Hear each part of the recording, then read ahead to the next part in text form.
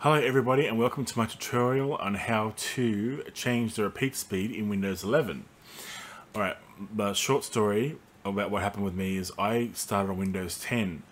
My keyboard, I bought a Bluetooth mechanical keyboard. It's a gaming one.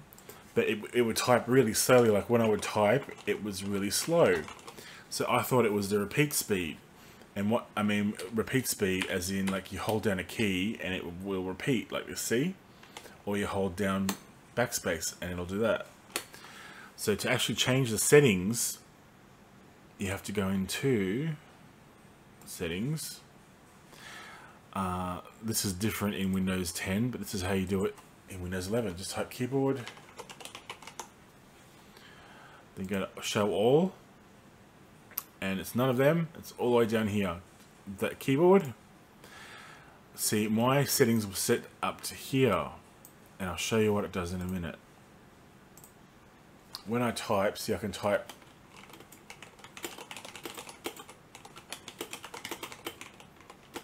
like that, but when I hold it down, look how painfully slow it is.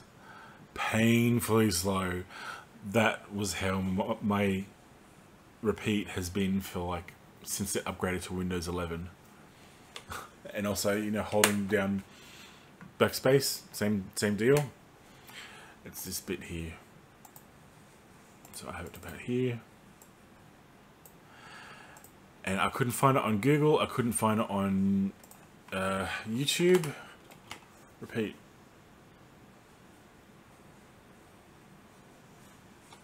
Now I don't have to keep sitting here doing that, like spamming it. I just hold it down.